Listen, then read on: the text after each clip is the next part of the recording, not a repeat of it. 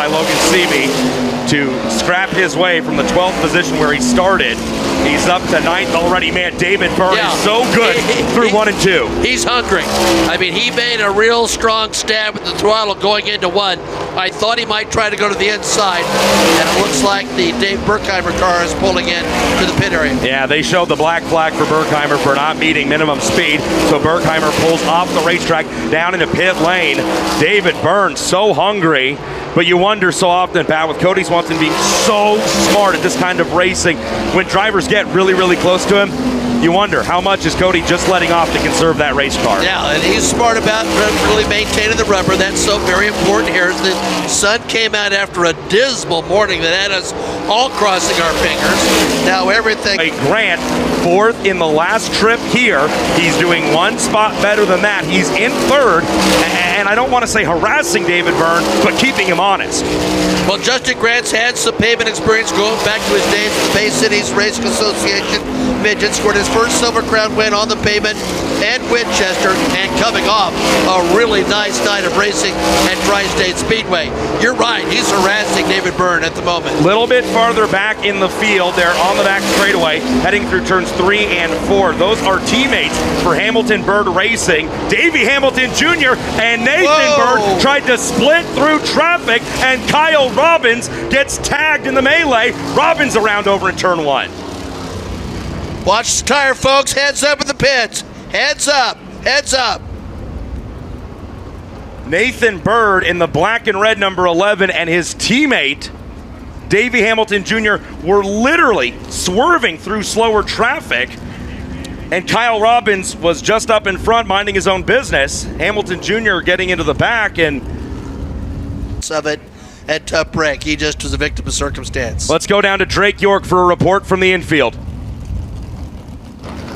Well, thank you, Tony. Right now, just looking at the weather a little bit ago before we started the race, it was 83 degrees Fahrenheit outside, and what pavement does is when it gets hot, it gets slick out on the racetrack, and especially when more rubber is laid down on the racetrack. I've been especially looking at turns 3 and 4. It seems like since the start of the race, turn 4 especially has already gotten a little bit... Where, for example, Jordan Swanson will go to work. There's a bigger picture at stake here. That's the championship. I mean, Cody Swanson right now needs to have a quality finish and stay in front of Logan Seavey. That's what he has to do over the course of this event. Winning is a bonus. Seavey started 12th. He was 9th before the caution. He's now up to 8th, but he's got those teammates right behind him, Nathan Byrd and Davey Hamilton Jr. hot on the 222's trail as they head for turn number 1, but Seavey now solidly has the 8th position. Yeah, 8th position for Logan Seavey, but he knows what he has to do, and the guy he's got to get in front of has stretched his advantage in that 77 machine. Jake Day coming out of turn number 4. Kyle O'Gara, the Beach Grove, Indiana driver, and Tyler now has smoke coming out of the right side. Well, that number 81, or at least for a moment he did, over in turns 1 and 2.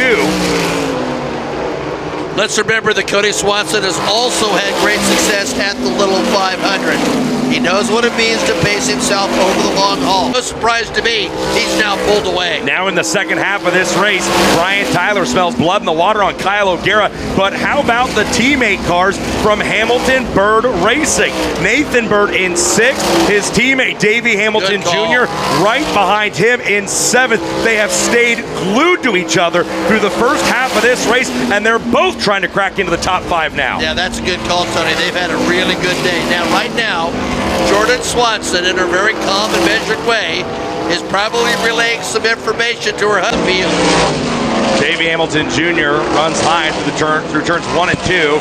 Kyle O'Gara backs up a little bit into the clutches of Brian Tyler. Tyler might have himself a groove down on the inside, wants to show O'Gara a nose. O'Gara leaves the door open though. Pat Tyler's trying to find his way around for 4th. Yeah, meanwhile, been side by side for one entire lap as Nathan Byrd has had to fend off constant challenges from Davey Hamilton Jr. How good does that number 14 feel? Now Brian Tyler wants to get a little racy with the 1 of Kyle O'Gara. This is for 4th, and it's a 4-car battle. The Hamilton Byrd cars may just try to split Brian Tyler. as they try to crack into the top 5 here. This is incredible stuff. A 4-car race for the 4th position. Oh man, Kyle O'Gara, he's got them all stacked up behind. Now Tyler takes a look down the back straightaway. No, he doesn't pull the trigger yet, but that allows Nathan Byrd to start to make a run on the outside. Nathan Byrd challenging for 5th. But meanwhile, Bobby Santos III is in 2nd. Bobby Santos III has moved to the 2nd position. Oh, and by quite a lot, as David Byrne being dispatched. Sounds a little sour as he went by. Yeah, being dispatched quickly. He's back to 3rd now and is quickly going to fall into the clutches of that 4-pack of cars racing 4th, 5th, 6th, and 7th. Here they come out of 3 and 4. Santos starting to go to the whip here. Now, Bobby Santos III now, this is what we think about all the time. Oh, Guerra starts to get bum rushed over in 1 and 2. Brian Tyler gets 1 position away. He brings Nathan Byrd with him. Here comes Davey Hamilton Jr. It's a 3-car backslide for O'Gara.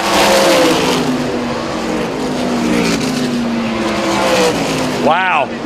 Santos really starting to reel in. This is what's happening now. Has he held something back? Is Cody Swanson holding something back? Spotter's going to work. Swanson. Brian Tyler took the green flag for this race back in the 7th position. He now runs 3rd. David Byrne, who started this race in 3rd, 1 spot negative in 4th. Here. Whoa! In front of your leaders! And somehow, Cody Swanson avoided that. Was there any contact? Wow. That's how quickly things can change. I'll tell you, if the 1411 can get around David Byrne, 2 cars in the top 5 for the Hamilton Byrd Racing Team would certainly bring a smile to that group. 5 laps left. 0.6 of a second. The gap stays even from lap to lap now. Cody Swanson chasing his 5th Rollie Beale Classic here in the Glass City.